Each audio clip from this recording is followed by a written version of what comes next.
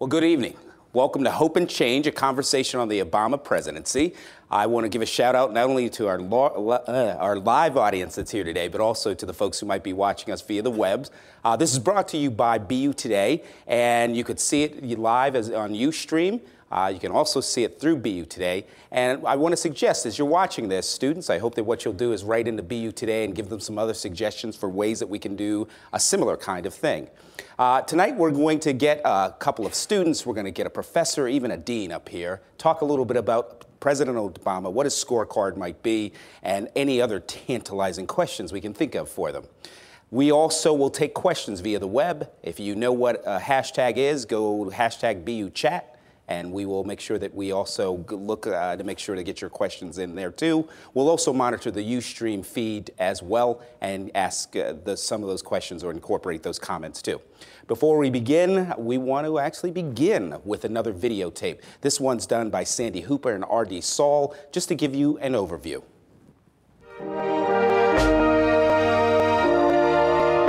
So help you God? So help me God. Congratulations, Mr. President. January 20, 2009, a headline and history. Barack Obama takes the oath of office and becomes the nation's first African-American president. On this day, we come to proclaim an end to the petty grievances and false promises, the recriminations and worn-out dogmas that for far too long have strangled our politics. Now, 3 years after his election, gridlock grips Washington, and Obama faces a tough campaign for a second term. About half of voters disapprove of his job performance. 3/4 think the country's on the wrong track.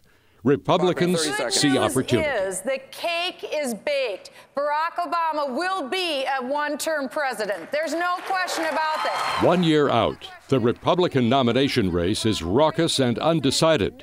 But the campaign is coming into focus. This is an American Jobs Act. It's not the Democratic Jobs Act. It's not the Republican Jobs Act. It's the American Jobs Act. We need to pass it. The top issue, jobs. Unemployment remains stuck at 9%.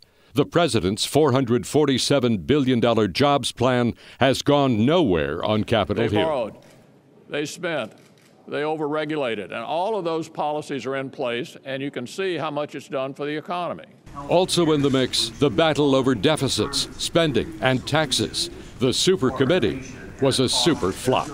What's most disappointing about that is that our president has had no involvement with the process. I will veto any effort to get rid of those automatic spending cuts to domestic and defense spending. There will be no easy off-ramps on this one. And don't forget health care. Today, after all the votes have been tallied, health insurance reform becomes law in the United States of America. Republicans vow to overturn what they call Obamacare. The Supreme Court may beat them to it. The court will decide its constitutionality just months before the election.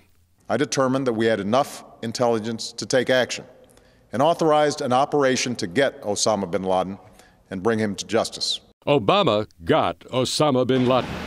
That, plus the withdrawal from Iraq, the drawdown in Afghanistan, and the Arab Spring should help the president make a strong case on foreign policy. But polling shows it's not among voters' top concerns. Obama enters the campaign with the power of incumbency.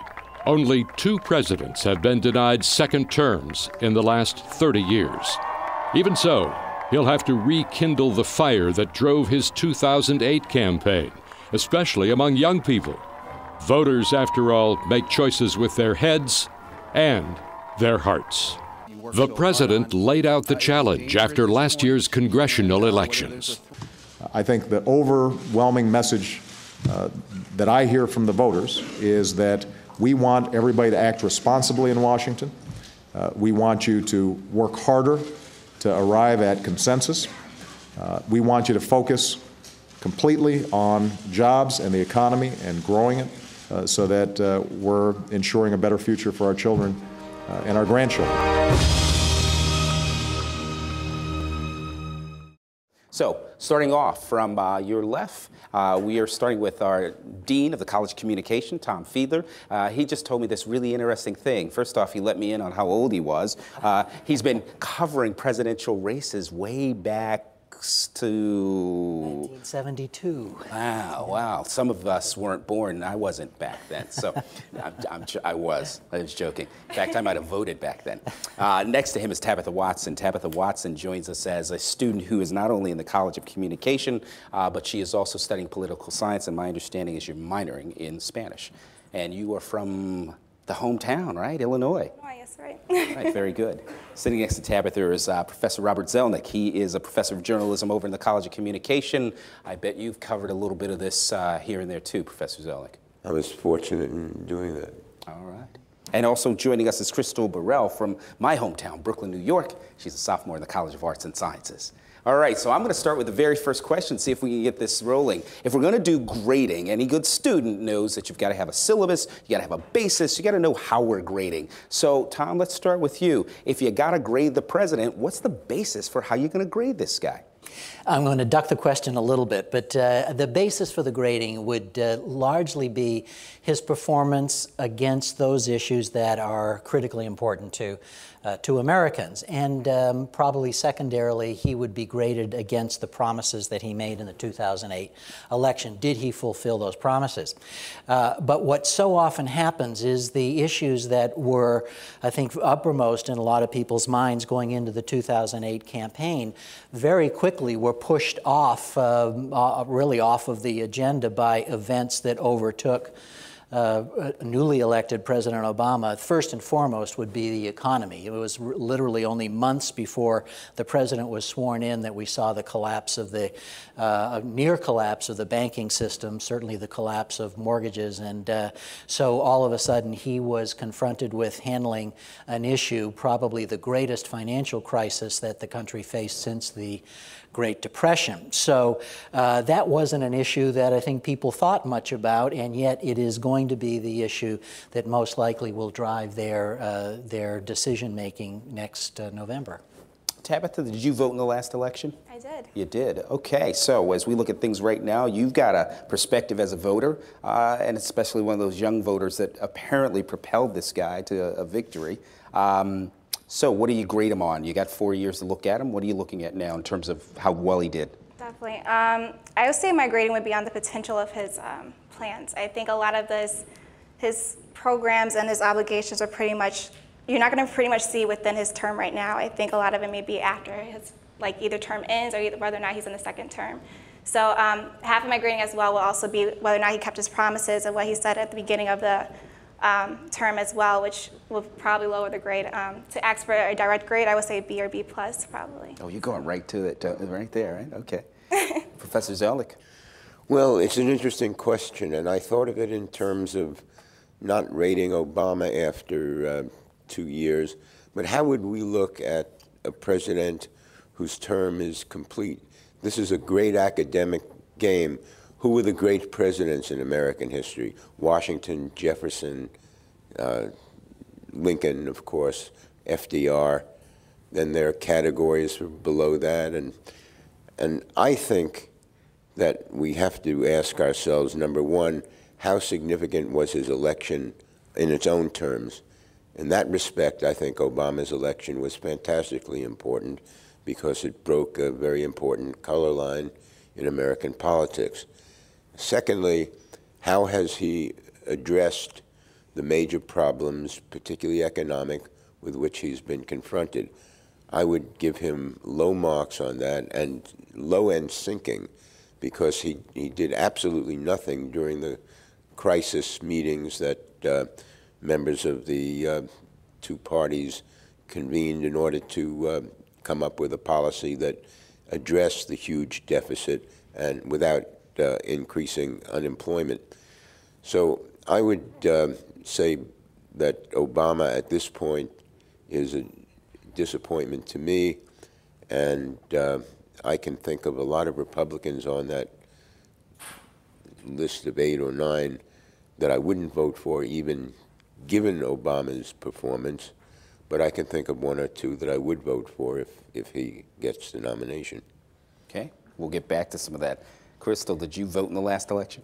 I wasn't old enough to vote in the last election. You weren't election. old enough. All right. So he was playing to someone like you. You'll be able to vote in this election. Yes. All right. So what are you basing this on in terms of doing an evaluation of someone who's been in the job and now moving forward? I think any grade should be based on effort and execution. I would give him an A for effort because right now he's trying to do a lot with promoting jobs and lowering students' interest rates, and he's meeting a lot of opposition for that. But A for effort, B minus for execution, because I don't think he's doing as much as he should as president to sort of fight the opposition that he's getting from the Conservative Party. So one of the things that certainly came up, and the very first thing I heard in the video that we saw earlier was the first African-American president. And Professor Zelnick, you referred to this just a little bit. Is that really important when we look at the evaluation of this president? I think it's important because it happened, and because it hadn't happened in a couple of hundred years that this country was a free and independent nation. I think it was a residue of the disgrace of slavery. I think it was a residue to some extent of the century of segregation in the South, but now it's over.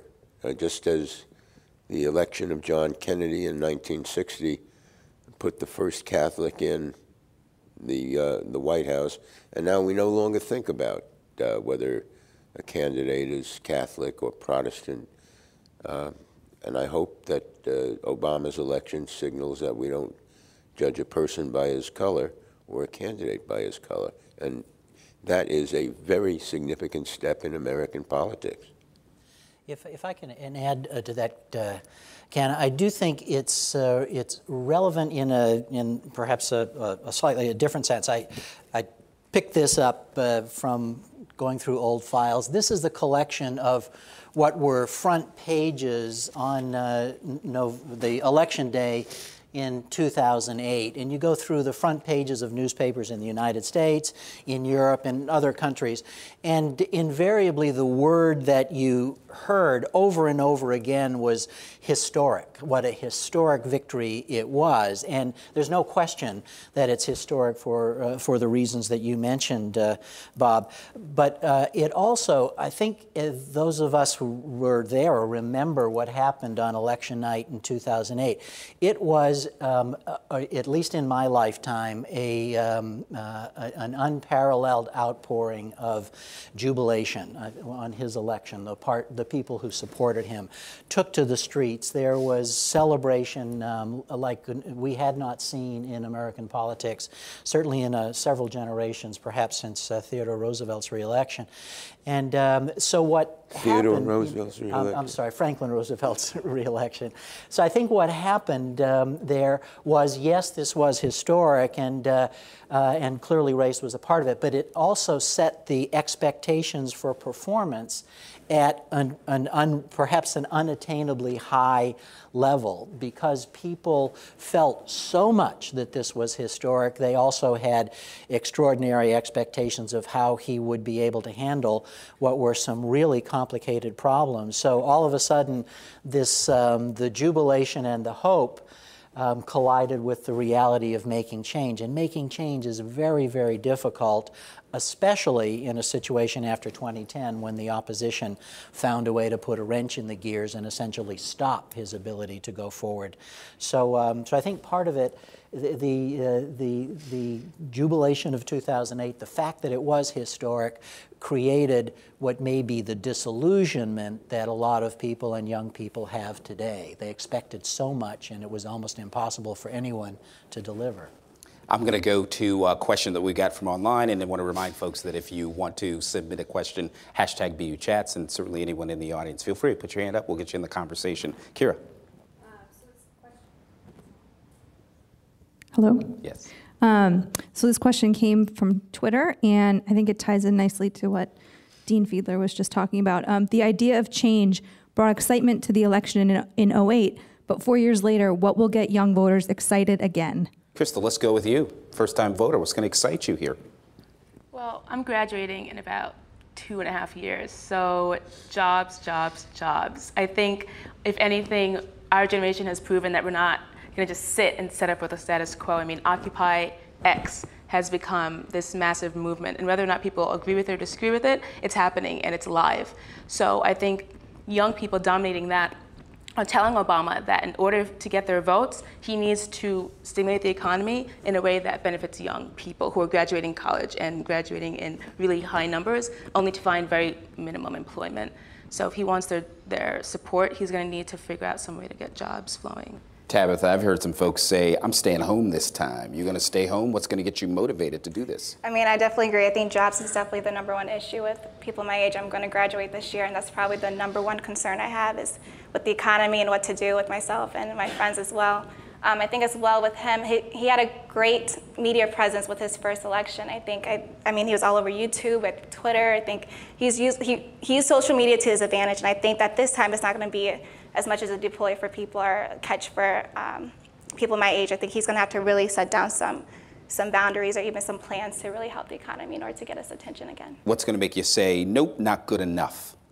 What are you looking for? I mean, what's going to make you not be motivated? What are you going to need to pull you out, get you up on November 5th or 6th? By not really defining change with this term. I think it was one of those words that sounded really great and was really like motivational for people. But if you really ask yourself what was changed, we really don't know. It's just a completely different, administration from Bush, and so it worked out for everybody. For this time, he's going to have to really define it for me. I need to know exactly what's going to be changed and how it's going to be changed, and even put a timeline on it so I can understand what I'm expecting and what years it will, be implemented.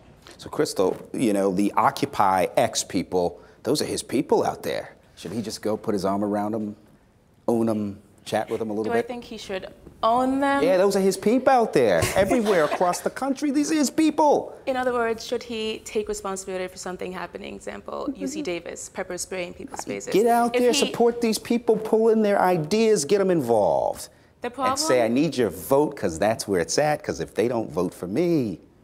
Well, if he had a bill that he backed instead of tossing it up to Capitol Hill and going out to tell everybody how hard he's working, he might be in better shape politically. But he does have a bill, the jobs bill, which Congress has locked up and refused to move forward. He has a jobs bill, but he doesn't have an anti-deficit bill. He didn't even have, when you look at it closely, he didn't even have an Obamacare bill. He had a broad outline that he sent up to Capitol Hill. He didn't have one bill after another. Why is he out now trying to set one group of taxpayers against another, or group of citizens against another, when he could easily have reconciled the differences on Capitol Hill and the crisis that we've just passed? Well, first of all, I don't think he could easily have reconciled the differences on Capitol Hill. The Republican majority the Republican minority in the Senate, it's now it is now determined that it is going to do nothing at all to enable President Obama to get any legislation through, whether jobs bill or anything, because a failed presidency is their only hope for winning in 2012. Now, Dean Fiedler, some folks will say that the Democrats are also intent on doing absolutely nothing too, as well. Does this guy need sort of his own Huey Long or his own kind of person in his own party to pull out the vote, to motivate people and to motivate the right kinds of people? Does he need a good populace and a good, loud, strong, wrong, out of control person to be a shill for him a little bit? Well, I don't know that he needs somebody else. He does need to lose his temper. I think that's right now. The no drama Obama persona that he has had now for 3 years is not going to get him. At least it's not going to make his reelection easy. I think what he needs to do to be successful is he's got to do what Harry Truman did in 1948 when everybody wrote off Harry Truman, is he turned the election against Congress. He ran against the do-nothing Congress of 1948, which was also Republican-dominated and also refused to do anything new in the area of social services for the returning veterans and others. Truman got angry, and that's, I think, what Obama. I think the old thing about that line, Bob, you helped me with that. The line in the 1948 election was he got the nickname "Give Him Hell, Harry," because he would go out there and he would talk about that do-nothing Congress, and somebody would always yell, "Give him hell, Harry." And he said, "I don't give them hell, I just tell them the truth, and they think it's hell." I think Obama needs some of that. He needs to go out there and say, this is what has to happen, and if it doesn't happen, those are the people you need to blame. Well, I do want to let the record show that during this confrontational period of meetings and trying to come up with a solution to the deficit, there were several bipartisan efforts that received no encouragement from the White House, one of which was co-sponsored, not sponsored, but introduced by Alice Rivlin, a former budget director for Bill Clinton, and Pete Domenici, who was a highly regarded bipartisan outlook Republican senator from New Mexico. And they never got to first base with it because the signals from the White House were, that's not what we want.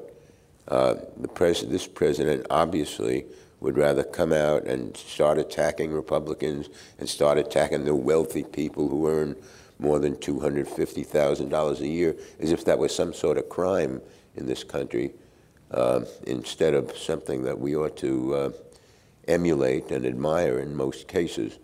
I think that we're seeing a president who is so convinced of his ability to stir the crowd in the direction that he chooses that he's acting legislatively in a very irresponsible way. But Professor Zelnick, don't we need a little bit of that? Some people are saying it's about damn time somebody started stirring the crowd a little bit.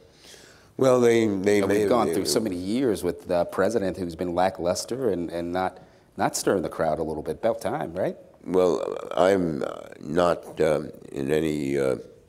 especially if you're telling the truth. I've never been considered an appropriate candidate for office because I speak rather directly. And I think, frankly, that this country is not in dire need of a class warfare or a race warfare on an intellectual basis, not actual guns going off.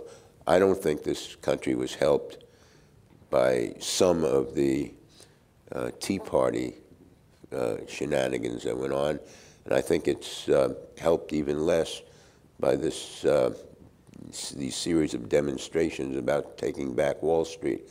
I don't associate those kinds of actions with a mature society that's trying to come to grips with some desperate economic problems.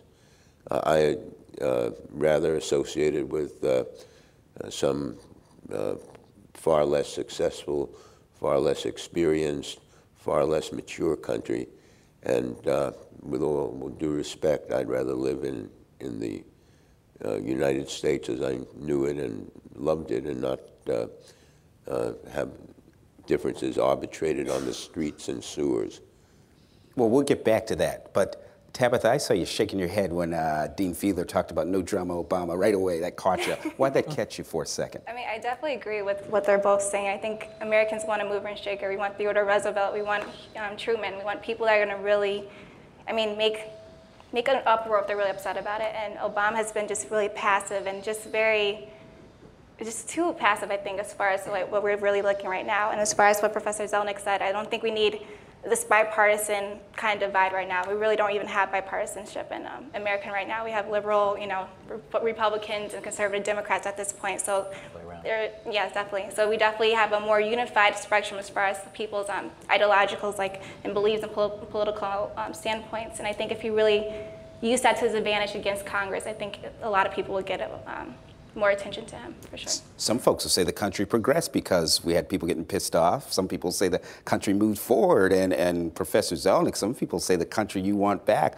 was full of piss and energy and everything else, and that, yeah, we got to bring that back. So some folks will also say the old America you want to the America we've been trying to get rid of for some time. How do you deal with that? And some folks will say, too, that Barack Obama's not doing enough to get rid of it, and he made us a promise that he was going to get rid of your America and go with something a little bit better. He made a lot of promises, including the rejection of the big campaign contributions, an end to the lobbyists running things, and I've been around for a couple of years as a journalist, and I don't recall seeing a more active period for lobbyists. Hell, even Newt Gingrich was lobbying at Freddie Mac and Fannie Mae.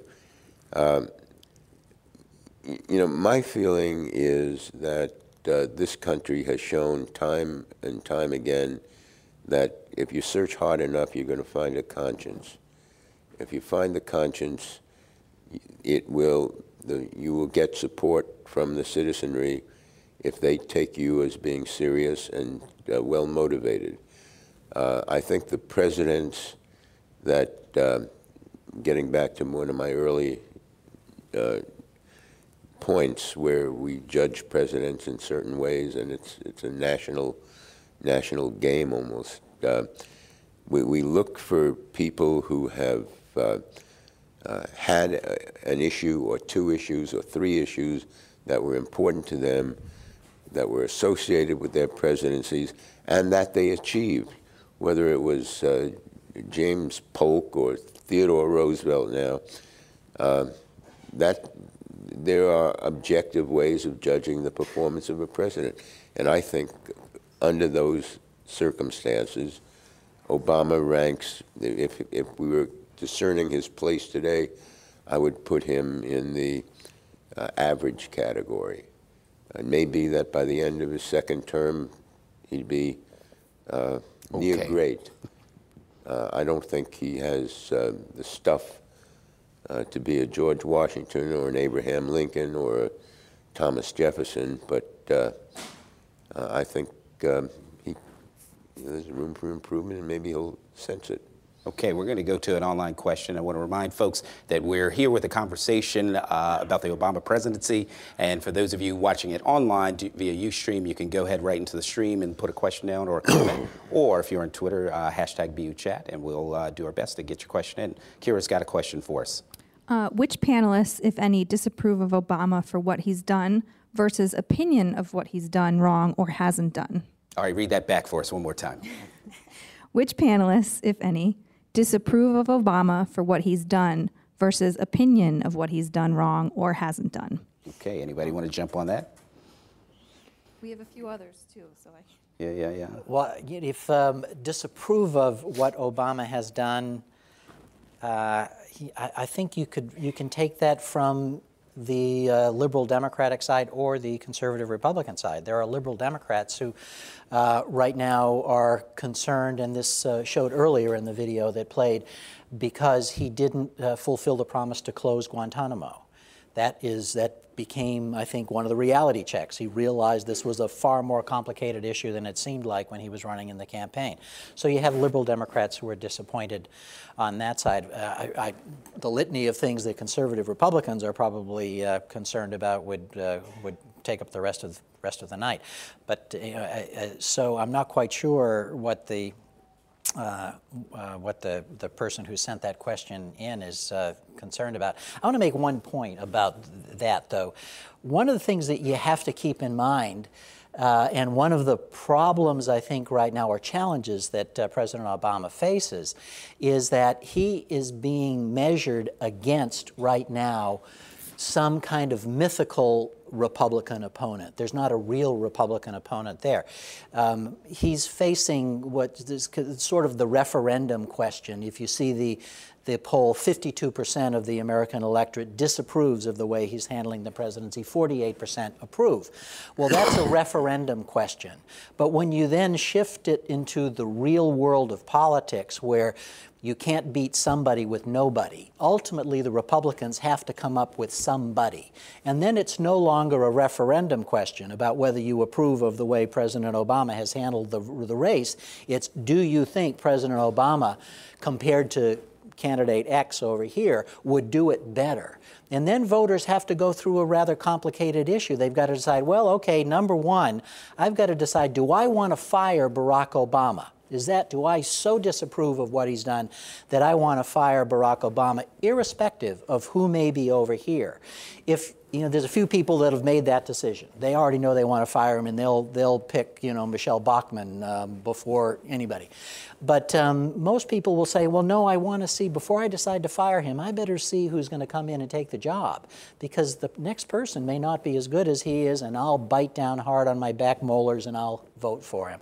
We haven't gotten there yet, and we won't get there yet until probably next September or October, when people really take that. So when you look at this question about, well, do we like what President Obama has done now, a lot of people will say no, but that doesn't mean that come decision time, they're not going to say, all things considered, I'll stick with Obama rather than candidate X over here. That's the Republican problem right now, is deciding who that's going to be.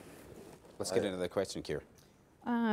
Do any of the panelists think the federal mandate of Obamacare is unconstitutional? Do they support Obamacare even though insurance premiums have increased? So one of the big things he did first off, back when he didn't have any gray hair, was to go with Obamacare or the health care. So Professor Zelnick, I'll let you start. You think that was the right move?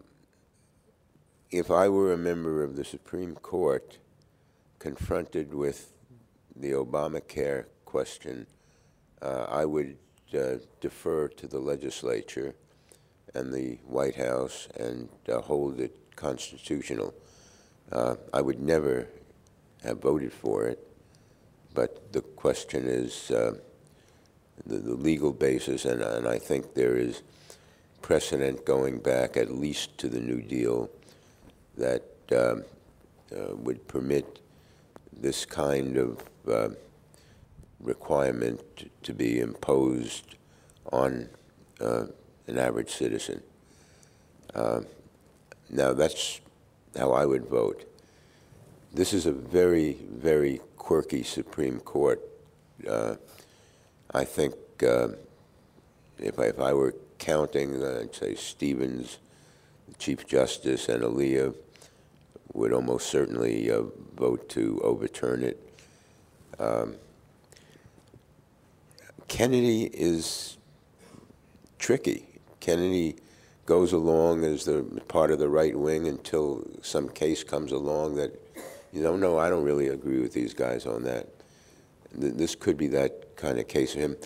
And I'll give you one little anecdote about Scalia, whom I'm sure we all would expect to vote to kill this thing on constitutional grounds. I was in an audience one time watching Scalia talk, and he said, this is Scalia, as I came to work the other day, I saw a bunch of pickets around the Supreme Court building urging us to, change some statute, declare it unconstitutional. And I thought to myself, why are they picketing the court? Why shouldn't they picket the legislature, the Congress that passes? It's not my role to approve or disapprove legislation. Well, I just put that in the back of my mind and thought that there would be some case that came along, a big case, where Scalia was asked or asks himself to go along with what he really believes and to defer to the legislature, as I think the Constitution requires. So, long-winded way of saying the president's position has a good chance of being confirmed by the Supreme Court in one of the more important cases of our time, which is why they've set aside something like 5 hours for argument, when usually you get about a half hour. Mm-hmm. Crystal, let's get out of the legal context. What about politically? Do you think that was a good move for the president to start off and say, I'm going to look at this vexing issue, health care, and go after it? Good move? Well, I think if you think about his campaign, he was sort of playing on America's heart a lot of the time. That was a lot of his campaign strategy. And so healthcare, you think about maybe the morals behind it, that a lot of the people in this country are suffering. They can't pay their health care, they can't pay their premiums, they're increasing this and that. So he said, big promise, he wants to pass health care, and he does it. And so I think it sort of makes up for the long-term promises that he said he would do in a short amount of time that maybe he would need a second term to carry out on. So I think it was a good political move to get healthcare out of the way, and even though most people, especially in the Conservative Party, disagree with it, it made sense for him to do so. And if he waited for like right now to be like, this is when I'm going to pass healthcare, it would have been too late, because people would have gotten tired of waiting and waiting and waiting, and so the timing was good on his part. How about as a voter? How'd that come off to you? I know you didn't vote, but Well, as someone who's going to vote, as engaged. someone's going to be motivated, as someone's going to be engaged with this, how'd that come off to you? Well, to me, it was sort of, all right, so that's a check mark. He said he was going to do this, and he did it. So I'm looking at that as a plus for him. Okay. You just heard from Crystal Burrell, who joins us along with Professor Robert Zelnick, who joins us along with Tabitha Watson, who joins us along with Dean Thomas Fiedler. We're here with a live chat and conversation about the Obama presidency. Hashtag BU Chat is something you can do on Twitter or right on the feed for this Ustream if you'd like to get involved in the conversation. We also have a live audience as well, and we're going to take a question from our audience. Yes, sir. Hi, how are you? I'm curious to know your opinion on why Obama's actions have not resonated with independent voters, and what do you think he needs to do between now and the election to win some of those independent votes? Tabitha, you want to start us off? Sure. I really think his term has really been built on this democratic issue, and I said it before, I really don't think that America has a biparty system right now. A lot of people are really blended between those. I mean, it depends on what kind of policy you're looking at. It depends on what kind of person will choose for that or would vote for that kind of policy. For that reason, the independent voters get left out, and they don't really have a sense of home per se with his policies. And so I think that he will have to kind of neutralize his ideas and political ideologies in order to kind of grab the independent voter next Do you think round. he's going to get more moderate? I wouldn't say moderate. I don't think per se it's meeting people in the middle. There's just a really wide spectrum. I think people think now there's just Democrats and Republicans, and that's not the case at all. There's a lot of people in between there, and independents, sad to say, don't really have a home when you just kind of make it a Democratic issue. And I think Obama's pretty much pushed on this Democratic platform when there really doesn't exist a Democratic platform. Oh, let's get a microphone over to you. Dean Fiedler?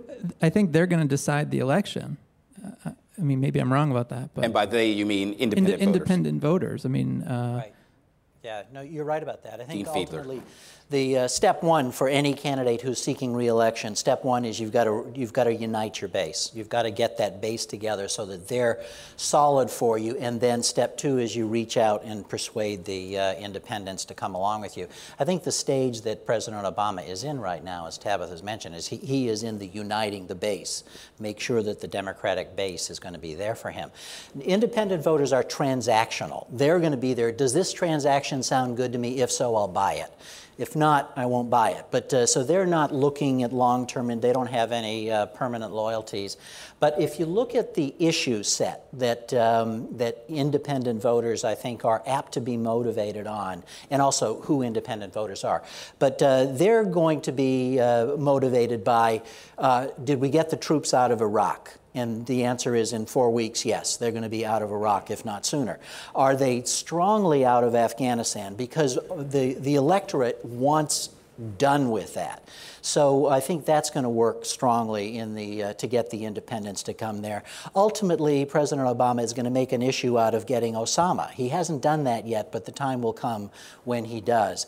And then the whole other piece, which we're going to see when the Republicans come up with whoever their candidate is going to be the defining who that candidate is and scaring the bejesus out of everybody, all the independents, about what that person is apt to do. How could anybody be scared about Newt Gingrich? Well, that's right, exactly my point. That's the point, is you'll have that, if you remember the Michael Dukakis campaign there, the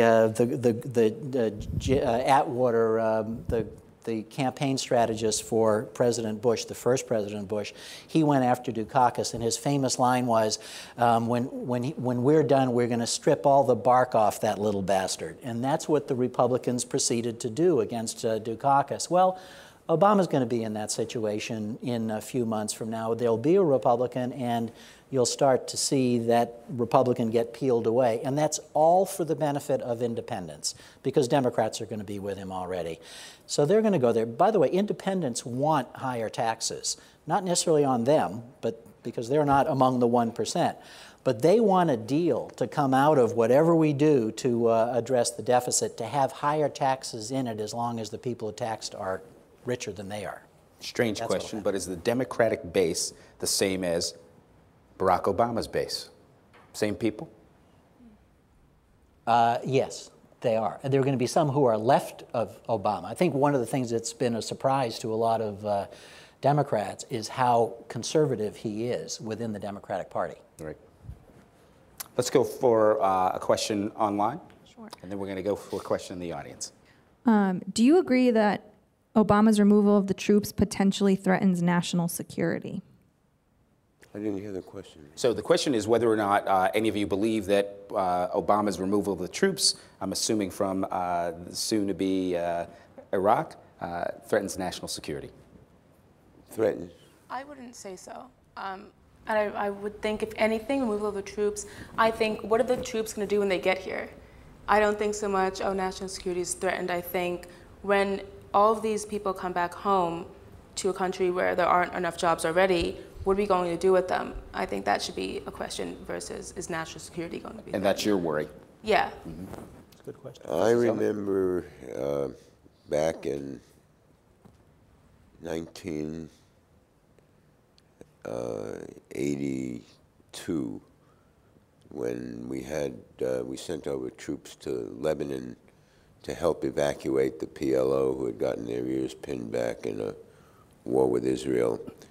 And the Marines finished their assignment. The Arafats and their colleagues left for Tunisia. And for some reason, the U.S. Marines stayed on, and there was a brutal suicide bombing of their barracks that cost the lives of over 240 Marines. And one congressman, and I'm glad I don't remember his name because I think his words were wise enough to carry many of his colleagues. He said, if these men were sent over there to fight, then there aren't enough of them. If they were sent over there to die, then there are too many of them. I feel that way about Iraq. I've been in Iraq. In fact, I wrote an article on Iraq, helped by one of my daughters who went with me. And my feeling was that I looked down in the valley where we were building our embassy, and it was the hugest embassy I'd ever seen in my life. It looked like a city. And I'm saying, what in the hell are we going to be doing in this country that would require that kind of facility? And I think if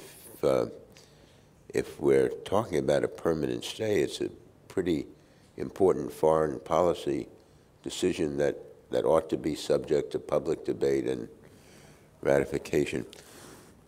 The short answer is I give Obama credit for having the courage to withdraw, basically withdraw from Iraq.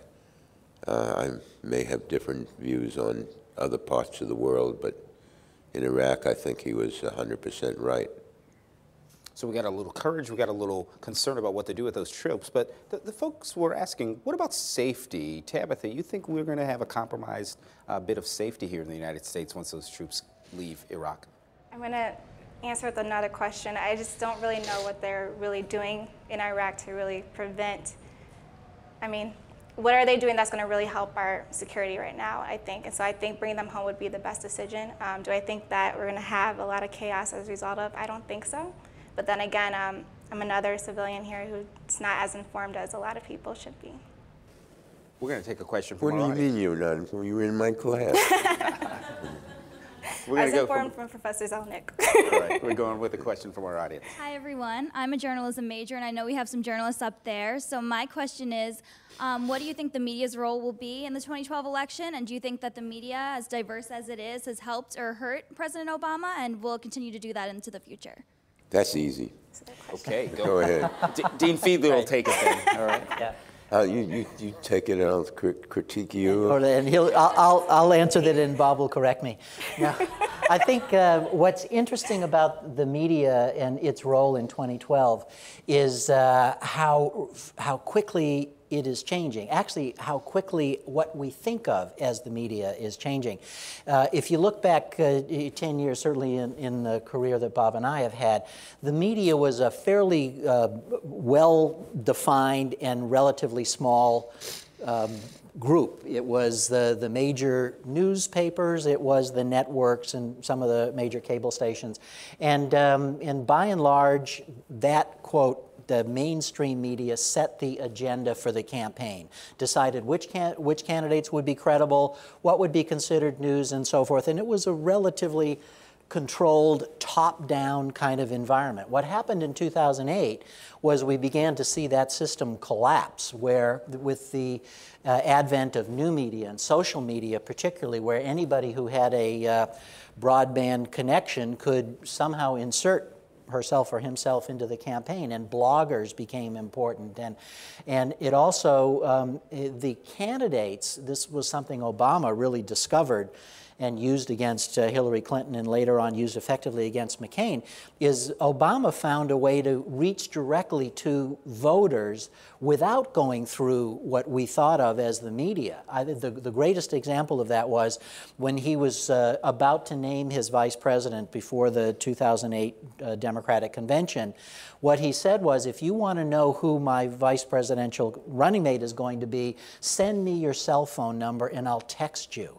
And so literally millions of people sent the campaign their cell phone numbers, and he'd had them already. Still getting those texts too, by the way. You still do. And so before the traditional press conference where Biden was going to be introduced, millions of people got a text from Obama saying it's going to be Joe Biden. And that was, I think, a real cold water splash in the face of the mainstream media, because they realized that Obama didn't really need them to reach voters and tell voters what he's going to do. He still has all those cell phone numbers, and he's added millions more ever since then. And that's what's really different about 2012, is the role the mainstream media takes is hard to define now, but it's not going to be what it was 10 years ago and probably won't be what it was 4 years ago. So we'll see. Professor Zelnick, your critique? In point of fact, I don't have a critique of that. I agree completely with what Tom said. In fact, I've told a number of audiences that the most important single development politically in the years that I've been covering the news has been the decline in power and influence of the major media outlets, partly because of what you described, partly because they have candidates who feel that they've been poorly served by the media, have all kinds of ways of going around the media, consulting directly with their constituents. It's something that has wound up putting the media about this high when it used to be that high. And I'm not sure what'll bring it back, if anything, but I think it's something we have to be conscious of and observant of. Crystal, have you seen any sources that you've looked at to get sort of news, information about candidates, or that you'll think you'll watch that probably aren't going to be things like the network news? Well, honestly, I was just thinking, the person who asked the question said that the media is diverse. I don't think that the political political media is diverse at all. I think it's right and it's left. I don't think there's any in between. So it's really hard for me personally to find sort of an unbiased, just here is the fact about XYZ candidate without, you know, Rachel Maddow or, you know, Wolf Blitzer or anyone on Fox talking about, well, here's why I don't like XYZ and spinning it any way they want. I think it's really difficult to find media like that. So I'm still searching. Help me out, Dean. Tabitha, I've looked on, so I've been following the Republican race via things like YouTube, via satire, via really interesting, creative sorts of things. Do you think that Barack Obama has got to get a little more engaged in something really untraditional from the standpoint of media? I'm trying to put you journalists out of business right now. Is that going to be the case? I'll just become a professor. What do you think? No, I don't know if the question was directed at me or... Either, both of you can weigh in. We could share the question. I think, I don't know if you can go really untraditional. I think right now with my age group and pretty much the majority of people now is, the news is the media at this point. I mean, you kind of find out everything from Twitter or YouTube or blog posts now. The downfall of that is that media has been, like the media and, you know, news now has become a little bit more lazy, as Professor Zelnick was saying, that it's not as credible as it used to be. But because of that reason, you kind of have to meet where the people are. And I think that Obama did a great job the first time with making sure he was present in the media and make sure that he wasn't afraid of it, which a lot of times presidents are. But if he veers away from that too much, I think a lot of the information that he wants to get out there and his audience that he wants to reach will not reach him. Professor Zelnick? No, I'm struck by another aspect of the same issue, and that is the amount of money that is coming into the Obama campaign war chest, with the possible exception of Mitt Romney. I don't know any one of the Republican contenders who will come within 2 football fields of what Obama's got in terms of cash. That will make the coming election a critical one for future political scientists to study. And I think a question that will be propounded is there a direct correlation between money raised leading to political success, or perhaps it goes the other way around. Maybe it's political success leading to the amount of money raised. But whatever it is, there's not going to be anything that we've ever seen before that will equal this coming campaign in terms of expenditure by the incumbent. And it strikes me that that makes an assumption that what we've come to believe as traditional forms of media will still be the prevailing way that people will get their messages out, right? Because I think about all the other forms of media, particularly that I see a lot of young people using. You don't need money to go on a YouTube. You don't need money for Vimeo or for blog posts or things like that. So it strikes me that this is clearly a signal that I am going to use pieces of paper, mainstream television ads, and so forth. The way that we've been thinking about it is the way to move forward, right? I agree with that. And you know, here's that other question. Could a candidate forego all that mainstream stuff and still make an impact? It's an interesting thing. And you say, no way. Disagree. There's no way. Okay. Let's take a question from Kira, online. You get to create the ideal opponent to Obama in 2012. What qualities does he or she possess, and which candidate is the closest? Wow, sounds like the dating game. Okay. Tabitha, start us off. Okay, qualities, I would say, I think where Obama went wrong at was that he did not give people time spectrum. So a lot of things people thought would be immediate, and it wasn't immediate. So the ideal candidate would tell me exactly what I'm looking for. They would address the issues that are really current right now and tell me when I should expect some kind of change for it. I don't have an answer for that. Give me one or two of those questions, one or two of those issues that they should be addressing for Definitely the economy is the big one right now. I mean, I would definitely expect them to really handle that and don't be afraid to answer that. The second one I would say, I don't have a second one. I think the economy for me would be the number one issue. And I'm biased because I'm a student, so. Dean Fiedler. That's interesting because I don't think there's any candidate now that the Republicans have in their lineup who would embody all of the aspects that I think would be successful in beating Obama. The closest who would come to that, and I go back to your point about the independents, would be John Huntsman, because John Huntsman would have. He has a record as a governor of Utah and was extremely successful economically. You talk about creating jobs, certainly per capita, Utah was very successful. He has foreign policy experience. He's been a diplomat, highly educated. He has a PhD.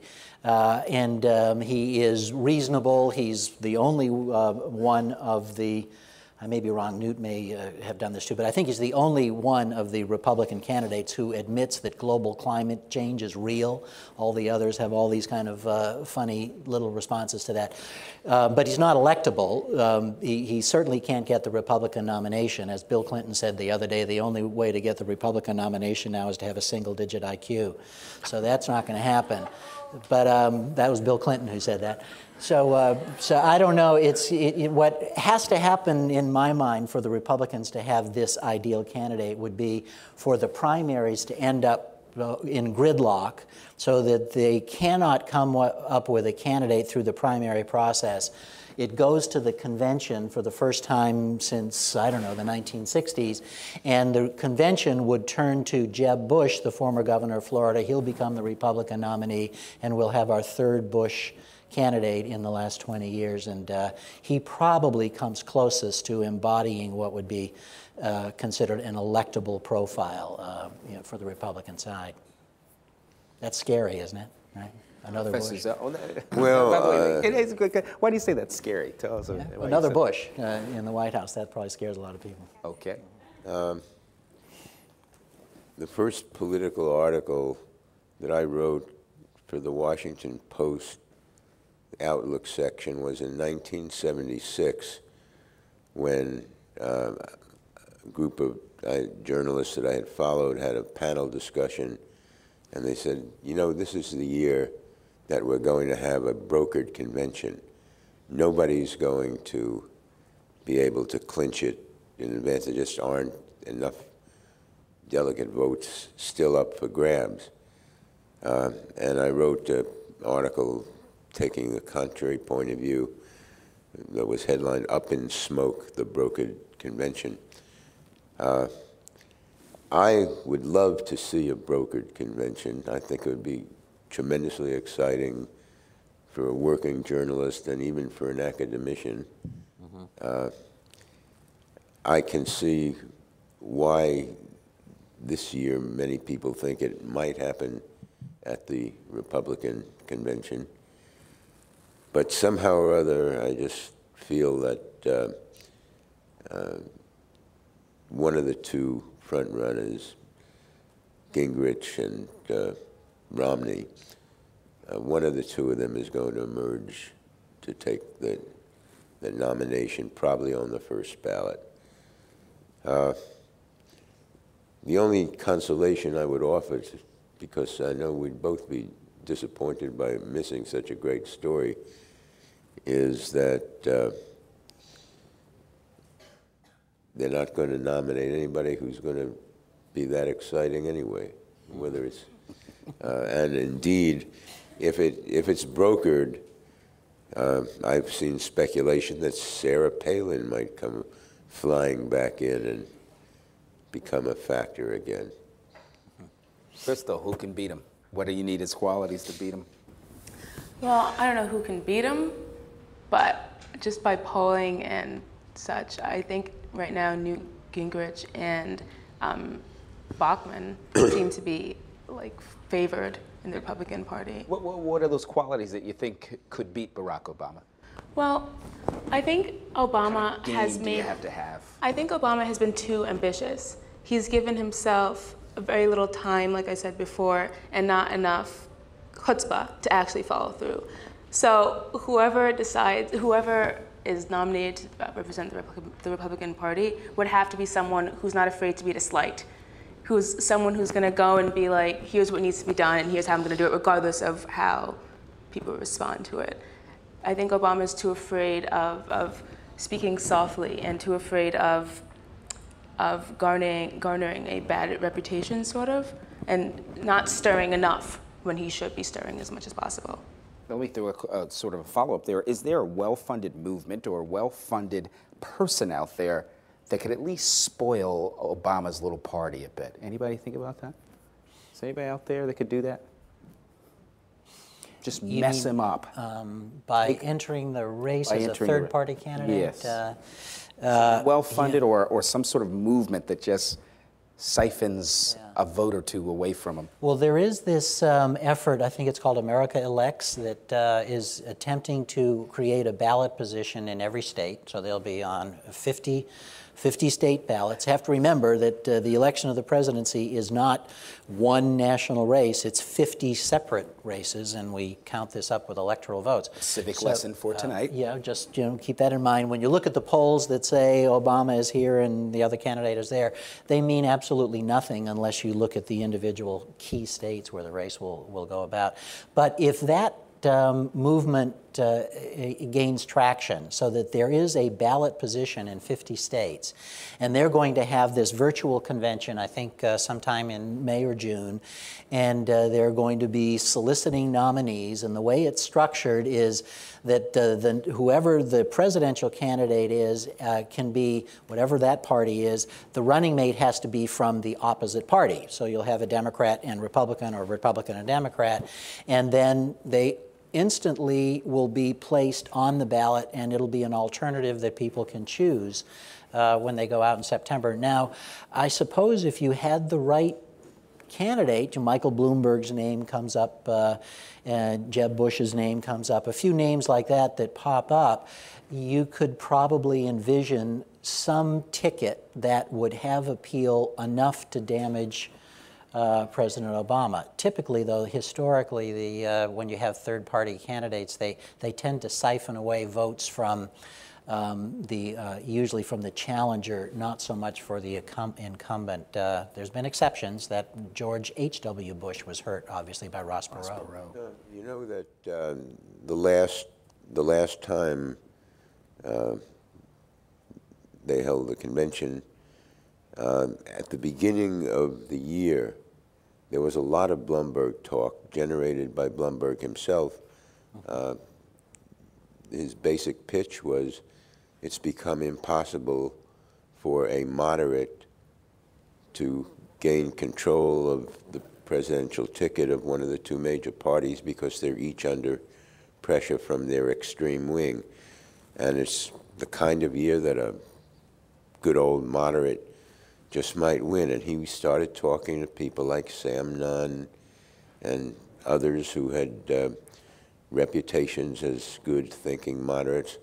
And then a big gust of wind from Obama cleared the whole thing away, blew it away, and I don't know that it can stage a comeback because I don't know that even Bloomberg is willing, given the existing political landscape, to put the kind of money into a campaign that he'd need to make it viable. Dean Fiedler mentioned America's Elect. I also saw a site recently, ruck.us, that's got a bit of a similar feel to it, a little more social media feel as well. We're going to go to a question from the audience right back here, please. I know a major point of contention before the last elections was Obama's lack of experience. You touched on this a little, but do you think a more experienced candidate would be better able to facilitate cooperation between Republicans and Democrats in Congress and accomplish more on his agenda? Do I think a more experienced candidate could have engendered, or do you think will going forward? I think the answer to the first is he clearly was inexperienced. He was totally unqualified to be president when he was elected in 2008. Tell us what that means, though. Well, what that means is George Bush is president. Well, but here's the difference. Barack Obama had never run anything other than, I suppose, a community organizer, and he had a small responsibility in Chicago. He'd never run anything. He had been elected to the state Senate in Illinois. He had been elected as a U.S. Senator for one term in Illinois. But he'd never run anything in a sense of having executive experience. If you look back, the only other president in our lifetimes, who was elected directly from the U.S. Senate into the presidency was John F. Kennedy. And you could at least say Kennedy had run a PT boat. He had some experience as an executive commander during World War II. Very badly, but by the President, oh, maybe very badly, it ended up being sinking, yes. Or being sunk, to be fair. But Barack Obama didn't have that. So in a sense, you would say if we were going to hire somebody for the office of presidency, you generally want on the list of critical qualifications, executive experience. If you look at our previous presidents, George Bush, for all his faults, had been governor of Texas. Ronald Reagan had been governor of California. Bill Clinton had been a 6-term governor of Arkansas. Al Gore had been vice president. Of course, he only won the election. He didn't get in there because of the Supreme Court. So you look back at this, and at all of our Eisenhower, of course, had run World War II for the Allies in Europe. So Barack Obama was a real outlier in that sense. So what happens is he gets elected, and it's like he then is going to, it's his freshman year in every respect. He had to learn how to be an executive. He had to learn how the White House operated. He had to learn who he could trust in certain positions. And the learning curve was steep. It's still steep, and he's made a lot of mistakes. So to answer your question, I'm sorry for being so long-winded, had he had the experience we normally look for in a president, he probably would have been much more successful in his first term. That said, he's learned a lot in 3 years. Chances are, if he is reelected, he could be, in Bob's view, I think a very effective president. He could go from maybe a so-so first-term president to a very good president in terms of history. So experience matters. I'm going to try and get another question in here. Yes. May I have a point of personal privilege, please? For you, yes. I wrote a short book on the Florida race from the year 2000. I think the title of which was Winning Florida, How the Bush Team Fought the Battle. And I think it showed conclusively that the Bush team would have won an honest count. Now, one thing I'd add to that, I disagreed vehemently with the Supreme Court decision in that case. I don't think there was any precedent for it. I don't think there was any logic to the decision itself. Justice would have, in my view, required a recount from beginning to end with every single one of the constituencies counted. But given the rules of Florida, I don't think that the allegation of stolen election really holds up. Yes. Okay, last Tuesday I attended one of President Obama's speeches concerning the American Jobs Act.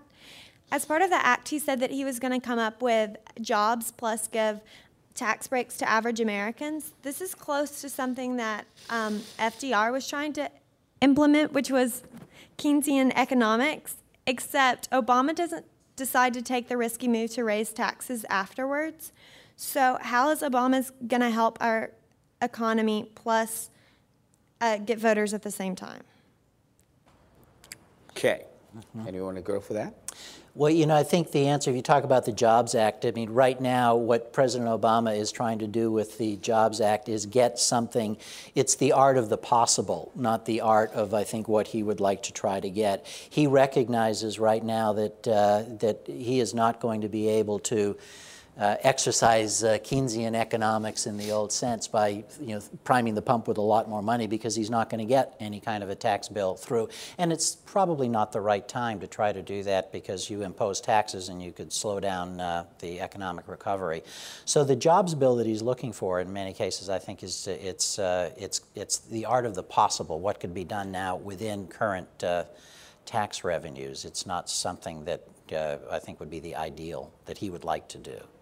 We ought to observe a moment of silence for Keynesian economics. Ooh, wow. And I took enough of it as an undergraduate. I was at Cornell's Industrial and Labor Relations School, and boy, were we hit with Keynesianism. And our last paper was almost a shorthand version of the economics of John Maynard Keynes. I stick up for Keynes in one respect.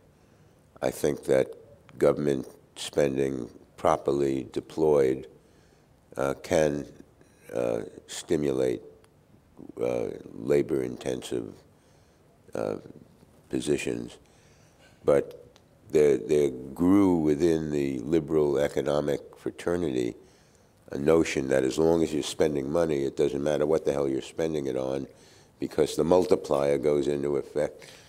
Don't believe it, kids. There's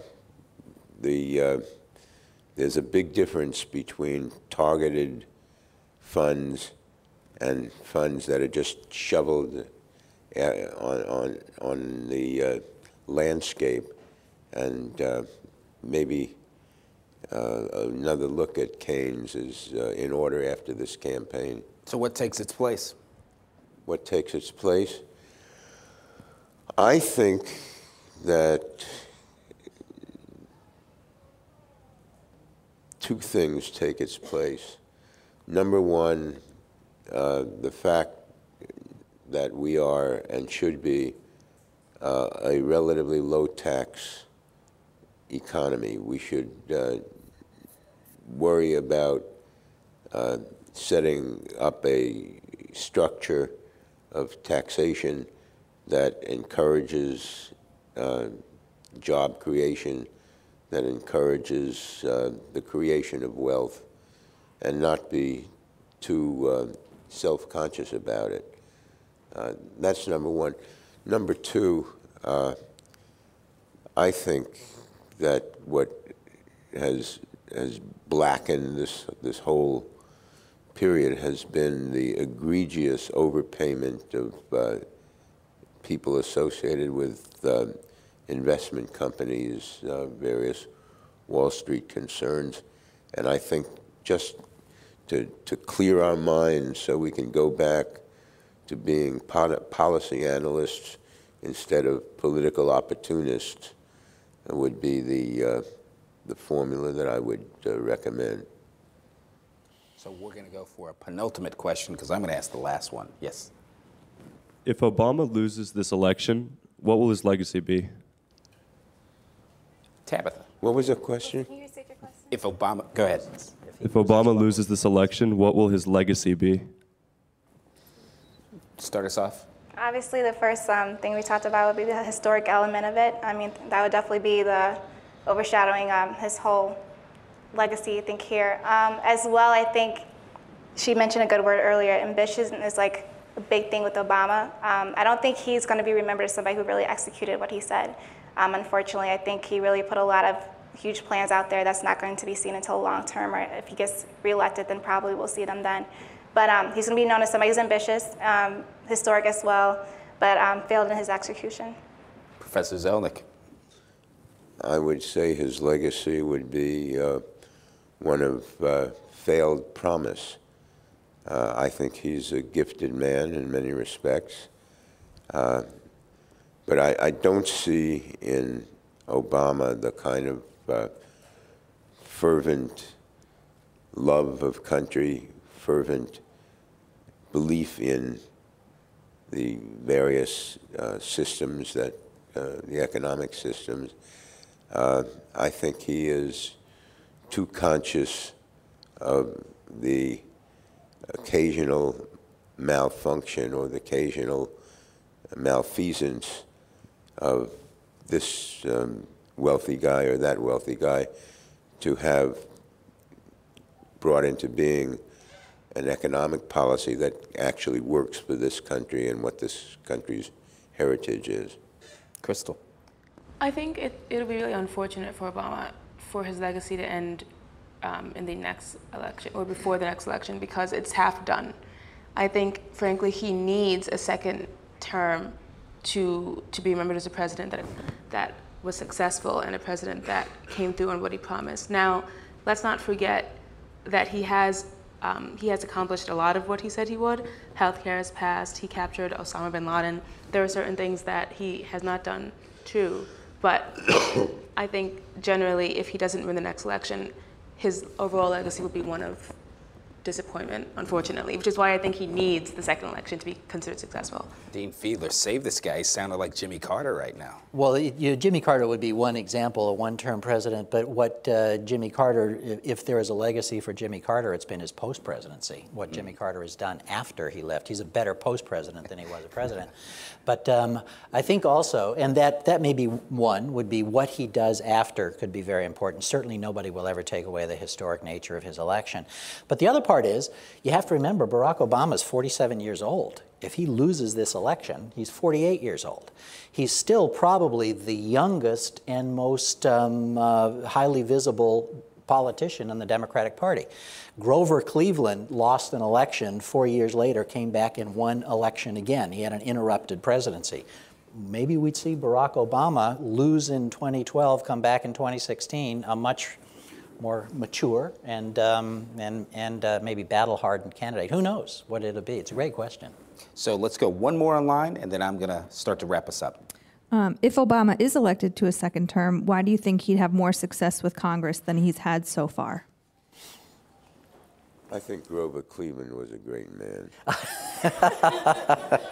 Second time. Had nothing to do with his presidency. He and several of his friends were dating a woman in Buffalo who became with child. And being the only bachelor among the six, Grover Cleveland said, well, I'll take the rap for all you guys. And he did.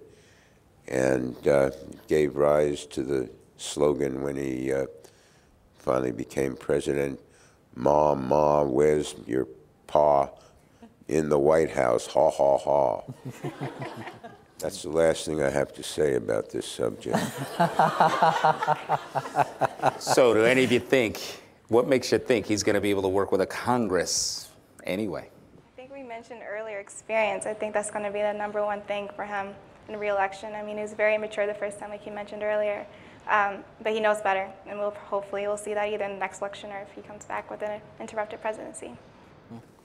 And if he wins re-election, I think he will pull some seats with him. Right now, they have majorities in the House. They have a majority in the Senate. The problem is that it's not filibuster-proof in the Senate. So, but a re-election, I think, changes the sort of the national calculus a little bit, and I think that sends a message to Congress. You got to remember, this is a Congress with a 9% approval rating right now, and they're all conscious of that. I heard on NPR the joke was that there are many diseases that have higher approval ratings than Congress does right now. And so if Obama wins re-election, he will bring a change of the culture in Congress, and I think there will be a combination of experience and a new attitude and a new culture will take hold. I think there will be progress made in a second term.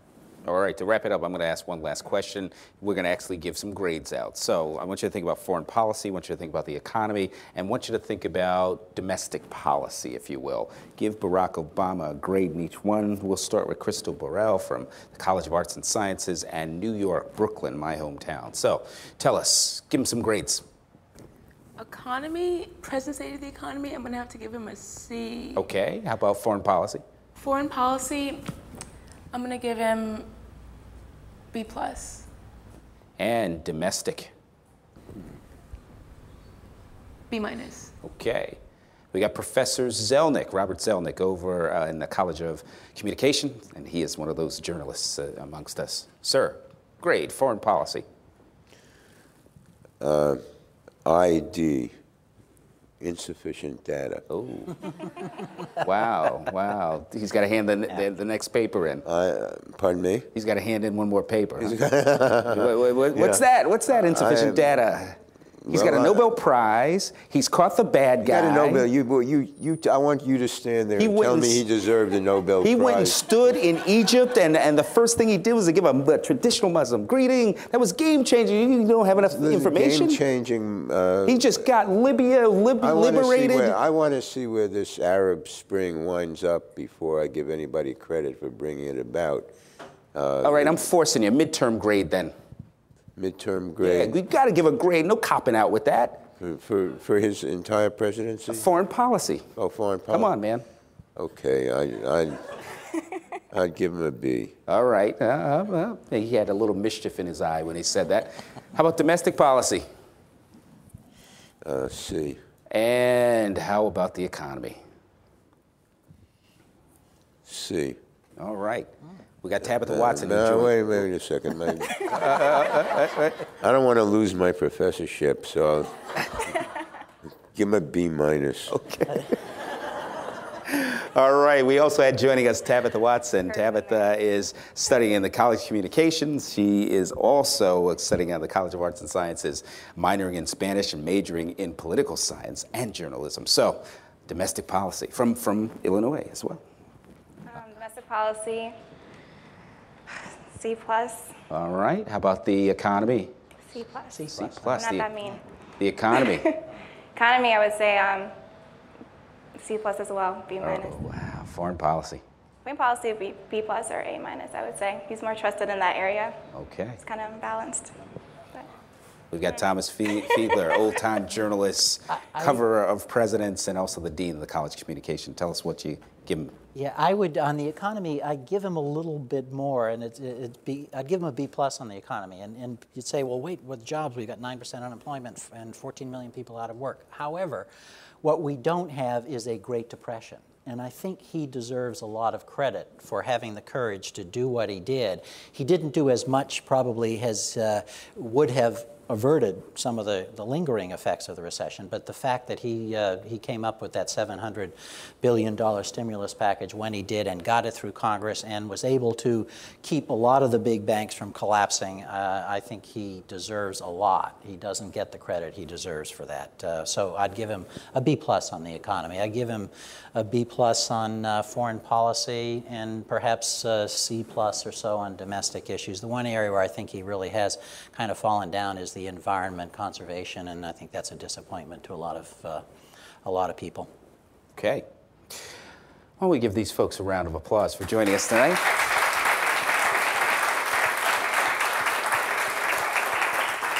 So you just saw our live chat with a variety of folks from around the university, and this was looking at the Obama presidency. I want to thank BU Today for sponsoring this, and remind you all, students especially, if you've got some topics, some subject matter, and some people you'd like to see, why don't you go ahead and make sure that you email or write into BU Today and let us know about those. We'll try and put those on and get some more of these on Ustream as well. I want to thank the folks from BU Today, but also the folks from Media Services who join us, and a variety of other folks on media and at the university who made this happen. Thanks, and have a great night.